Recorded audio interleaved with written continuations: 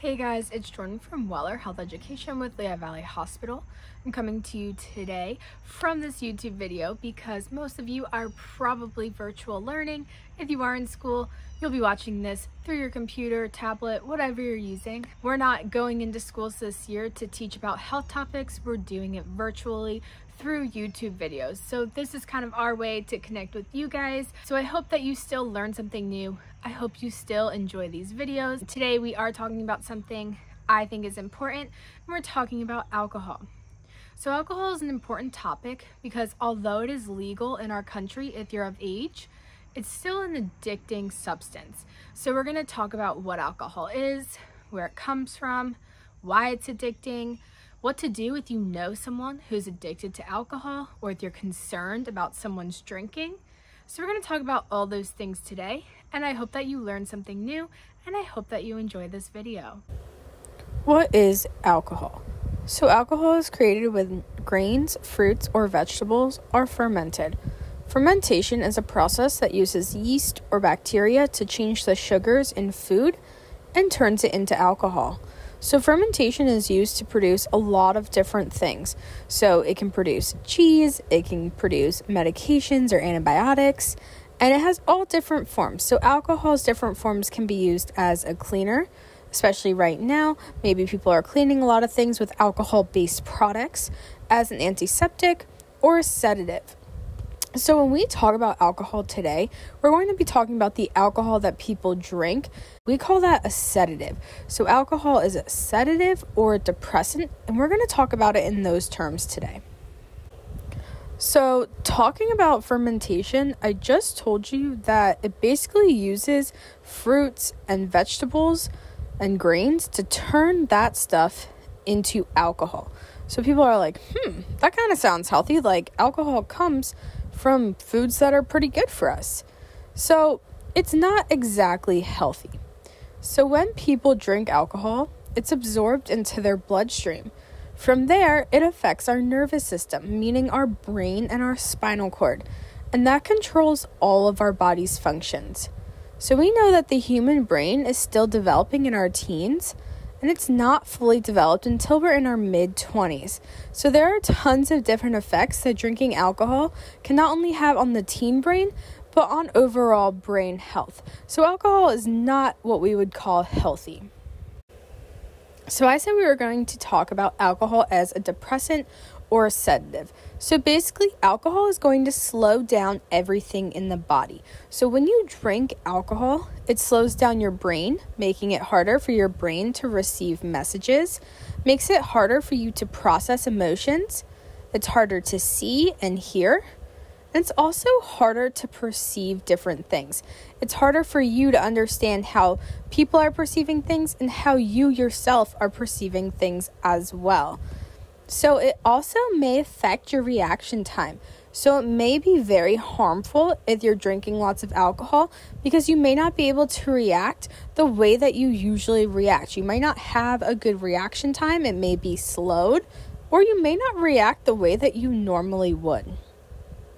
And like I said in the previous slide, your brain is not fully developed until you're in your mid-20s.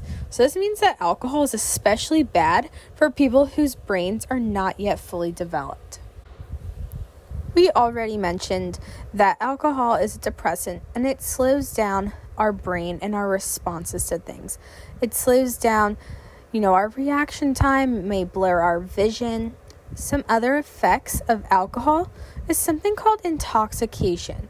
So people who overuse alcohol may be intoxicated. They may appear to stagger when they walk, lose their balance or coordination. Maybe they fall. Maybe they slur their speech. They might be confused or disoriented. And depending on the person, intoxication can vary. So sometimes when people are intoxicated, it can make them very friendly and talkative, or it can make them very aggressive and angry. So everybody's bodies responds to alcohol a little bit differently. Slowed reaction time is a huge topic that I want to talk about because we said that when our brain and our spinal cord are being slowed down, our reaction time may be slower because of that alcohol.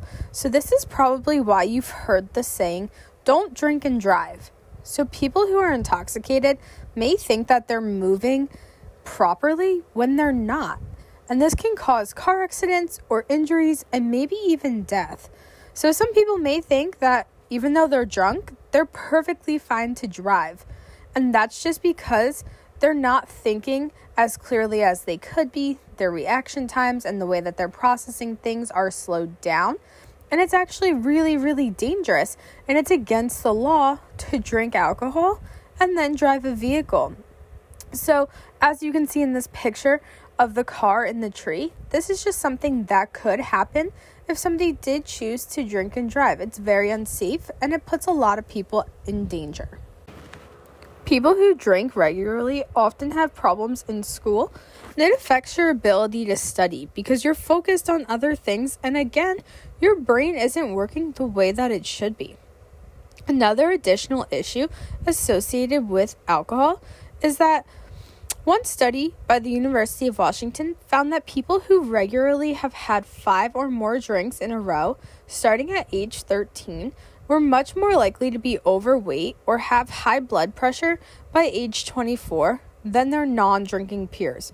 So basically what that study says is, hey, if you start drinking at a young age, it puts you at a risk for a lot of other health issues like being overweight or obese or having high blood pressure.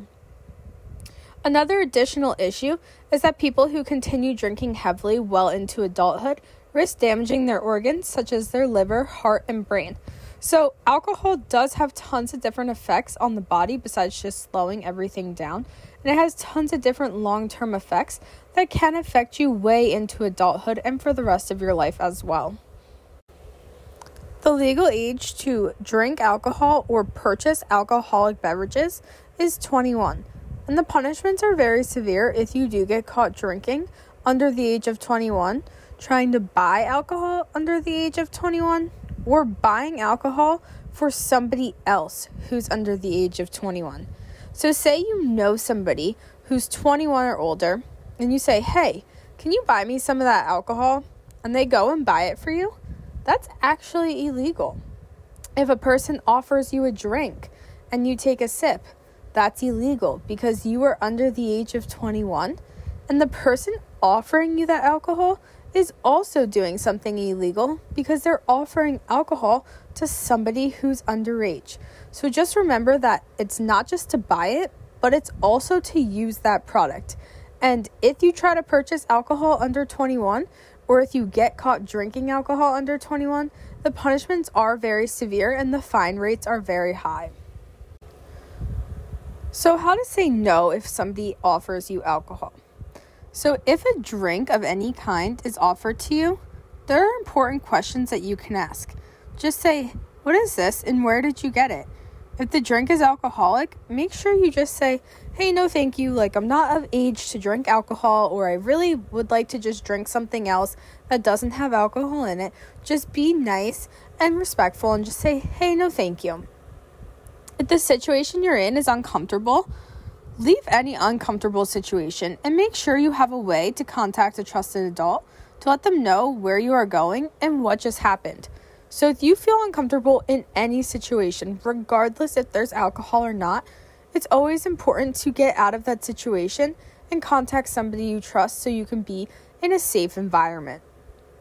If someone is drinking and they offer you a ride or they are your ride, never accept a ride from someone who has been drinking, even if there's somebody you know.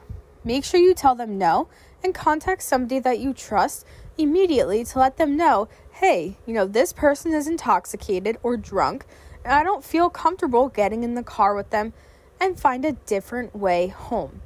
So it's important that even if it's somebody you know and trust, if you know they've been drinking, don't get in the car with them. Contact somebody else and just let them know that you need a ride. Alcohol can also resemble drinks that you enjoy, which you need to be careful about because some alcoholic drinks look like fruit juices or smoothies or just drinks that you find around the house, and that can be confusing or maybe even just interesting to you because you think that it looks good. So you can see that this first picture here kind of looks like iced tea in a mason jar. And people are like, oh, that's pretty. It looks like iced tea. I'm going to try that. But some iced teas actually have alcohol in it. This second picture kind of looks like a fruit juice, maybe something with like strawberry or cherry in it. Maybe there's even actual fruit pieces. And although it looks refreshing and enjoyable, it actually contains alcohol. And then that third picture there is a picture of lemonade. And now, oftentimes we see lemonade and we're like, okay, that's refreshing. I could really use a sip of lemonade. But some lemonades are adult beverages that do contain alcohol. So the first picture on this slide almost looks like root beer or like a soda that you would drink just out of a glass bottle. So this is actually something called spiked root beer. So it's root beer, but it has alcohol in it. So even though it looks like soda, it looks like something you might have every now and then, it actually does contain alcohol. That middle picture there kind of looks like a fruit smoothie. You can see that it has strawberries on top of it. So even though it's a smoothie looking beverage, that smoothie does contain alcohol. It might look like something that you would drink if it didn't have alcohol in it. And then that last picture is a picture of wine bottles, and I put that up there because sometimes you may have like sparkling grape juice, maybe around New Year's or around the holidays, and that sparkling grape juice is just juice and there's no alcohol in it. But the bottle that it comes in kind of looks like the bottles that are in this picture that contains wine. And wine is a form of alcohol, and wine is an alcoholic beverage that you shouldn't be drinking. So there is a difference between wine and sparkling grape juice. So I just wanted to show you guys that some drinks that you may enjoy kind of resemble alcoholic beverages that your parents may enjoy or your family members might enjoy. So just something to keep in mind. So when we're talking about alcohol can be beer, liquor, wine. Maybe you've heard of whiskey or vodka before, tequila, that kind of stuff. If you've heard of those words, that's the alcohol that's usually found in the drinks that I showed you. So if you've heard of those words, if you've heard people talking about them, those are some pretty popular choices of alcohol. So just something to watch out for. Again, if you're not sure, make sure you're always asking questions, asking what's actually in the drink before you drink it. So what if you're concerned with someone else's drinking? Sometimes people live in homes where a parent or other family member drinks too much alcohol. This may make you angry, scared, sad, and depressed. Many people can't control their drinking without help. So just like any other drug, you can become addicted to alcohol. If you know someone who is addicted to alcohol, make sure you're telling a trusted adult about your concerns so that person can get the help that they need. Alcoholism is an illness that needs to be treated just like any other illness. So it's okay to feel scared, upset, and hurt if you are concerned about someone else's drinking. This doesn't mean that that person loves you or cares about you any less. It just means that they are sick and that they do have a problem, something that they are addicted to, and it may take them a while to get better. So just like anything else, just like any other drug, people do become addicted, and it may be a long process before they do start to be sober or they start to get better. So that concludes our video on alcohol. I hope that you guys learned something new today. Thank you for watching, and stay tuned for other videos from us.